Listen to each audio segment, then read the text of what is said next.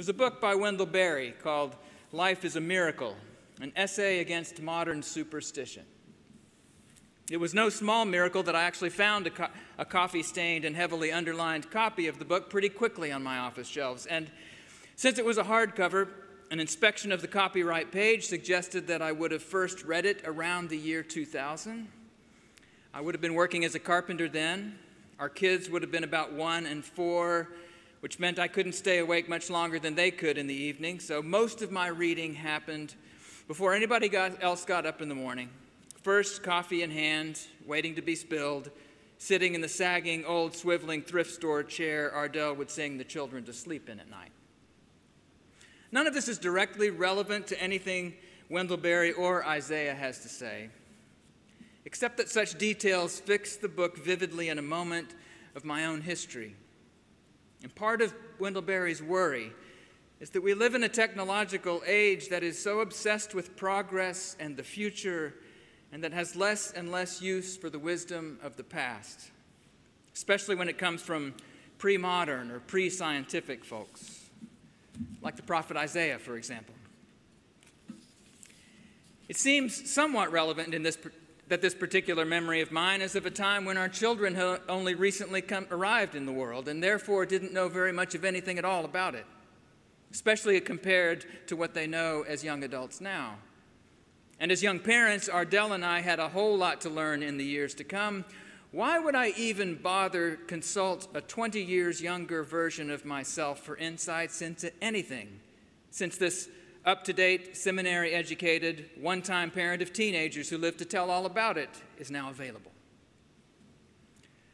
What got Wendell Berry worked up enough about our diminishment of the wisdom of the past to write a whole book about it was actually another book, one titled Consilience by Edward O. Wilson. And in it, Mr. Wilson says fairly bluntly that people in pre-scientific cultures are, quote, wrong, always wrong.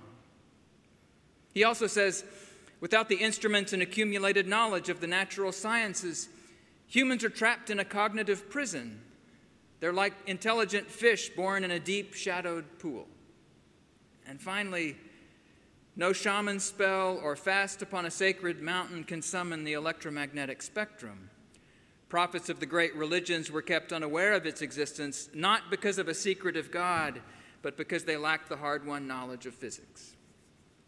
Wendell Berry says then that it's only courteous to ask whether anyone else has ever thought knowledge of the electromagnetic spectrum was necessary to the vocation of a prophet. And he imagines a tiny play replete with stage directions as follows. Isaiah, finger in the air and somewhat oblivious to the historical superiority of the modern audience, the voice said, "Cry." And he said, "What shall I cry? All flesh is grass, and the goodliness thereof as is of the flower of the field." Edward O. Wilson, somewhat impressed, but nevertheless determined to do his bit for evolutionary progress. But sir, are you aware of the existence of the electromagnetic spectrum? Curtain. That's the bit of Isaiah that Isaiah 40 brought back to mind all these years later for me. And for the record, Wendell Berry is not opposed to the electromagnetic spectrum and is quite happy about many of the things its discovery made possible. He's not opposed to human progress, but he thinks our faith in progress above all else may be the superstition of our age. And his plea is not for less science or less knowledge, but for more humility. So is Isaiah's, I think. "Comfort, O comfort my people, says your God." How many Advents have we returned to the prophet's words, which Matthew and Mark and Luke all used to describe John the Baptist? He's the one sent to prepare the way. He's the one whose voice cries out in the wilderness. And the sense we probably take from this prophecy is that our comfort comes from the knowledge that God is coming, and coming presumably to make things better. Because that would be comforting, wouldn't it? If God came barreling down a wilderness highway to make everything that's wrong with the world right, or even just everything that's wrong with me. But this isn't actually what Isaiah describes, is it? In fact, all that sounds a little like a religious version of unbounded faith in progress. What's actually promised in Isaiah 40 is that God's glory will be revealed and that people will see it.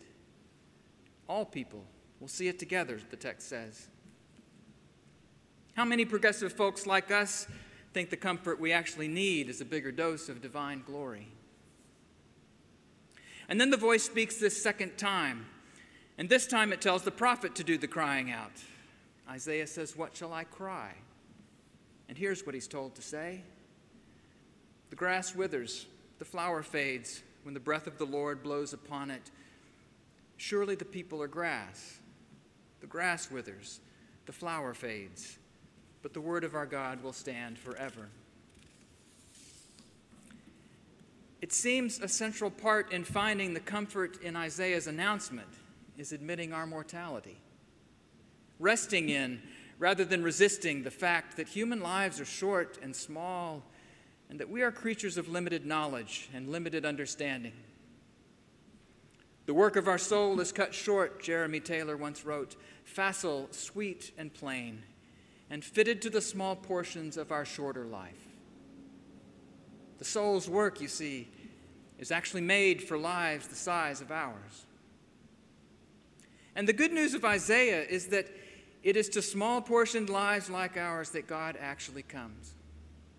Fading flowers and withering grass that we are, we can see the burning glory that has made us, the burning glory that still fires all creation and each human life with sparks of the sacred.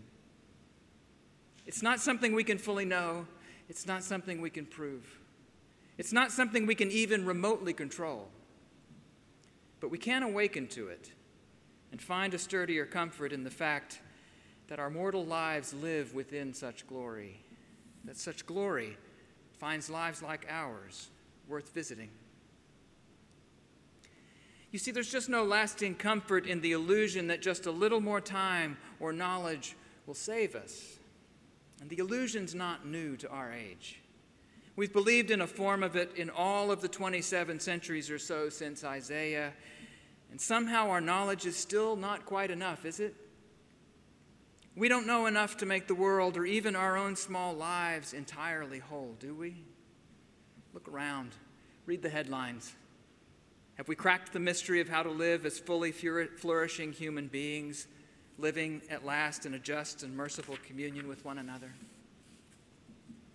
And like you, I'm guessing, I scan the news every morning for the latest on the COVID-19 vaccines.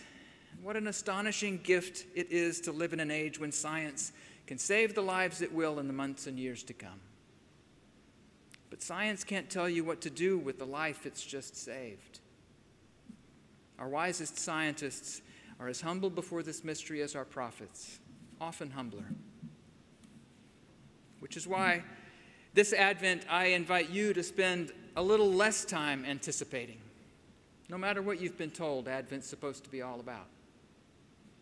I invite you to spend less time anticipating whatever it is you think will finally make you whole, whether it's more time or more knowledge or more progress toward anything at all you think you don't have enough of. Instead of yearning for some other life, or even for a Messiah you hope will come barreling down through the wilderness to give it to you, maybe this Advent practice the liberating humility of Isaiah, a humility that rests on resting in the miracle of the one short life you've been given. For the Christian story is that some essential facet of God's glory was made to be revealed in lives of humble human proportions. It's to ordinary lives like yours and like mine that the Messiah still comes. Might the work of our souls, then, be to be present to them and to the humble lives around us as fully as we can, so we can see this glory, all of us together, when he comes.